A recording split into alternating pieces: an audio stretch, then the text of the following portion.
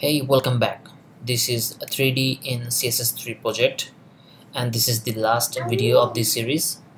So previously we have created these 6 projects where we created rotate in x-axis, y-axis, content both sides, 3D stacking concept, and 3D cube. Okay, so we need to add the vendor prefix code um, in our code so that it runs in every browser. So let's select all of them and open it in Atom editor.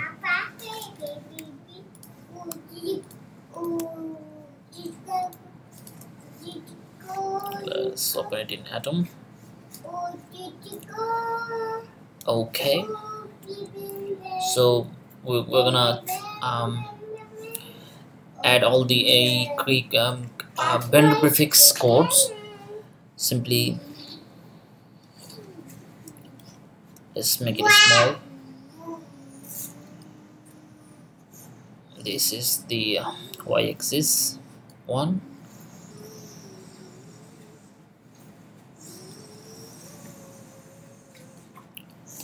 Command P, Shift Command P, auto prefixer, and it added all the vendor prefix code, WebKit version of it, which is required.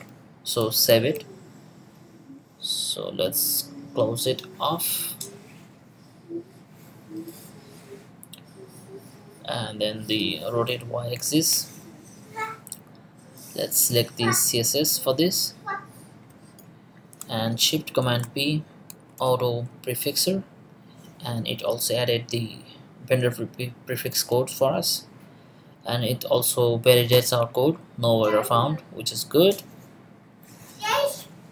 Alright, then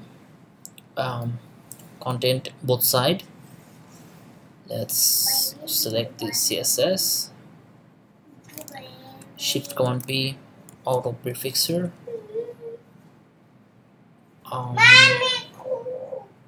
Okay, it's because of this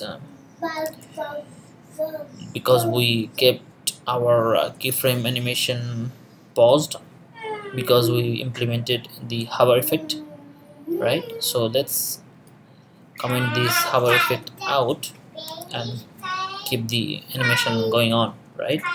Let's now select the, I don't know why my cursor is betraying me today. Shift Command P, auto prefixer, and all the vendor prefix version is implemented. Let's save it. So no errors, which is good. Let's fix the stacking concept.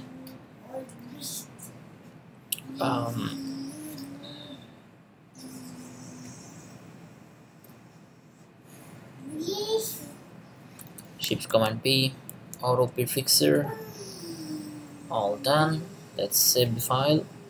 No problems, no error found. Beautiful. Last but not least, the 6-sided cube. Let's grab the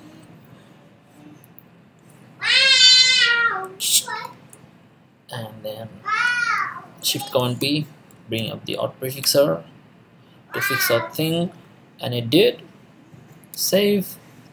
No error found. Beautiful. Okay, so we're done in here. So we have let's close Atom and let's make a folder. So let's give the name 3D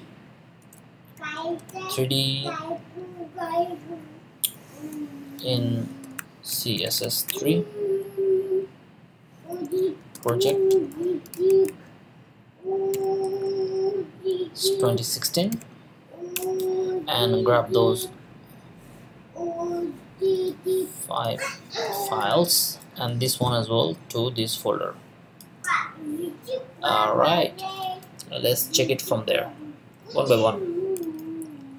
So this was the first one, where we basically it's rotating the x-axis, and this one is also rotating in the x-axis because we save it as x-axis. So let's fix that. Let's make it y, because this file is about rotating in the y-axis. Let's save it. So it should be done.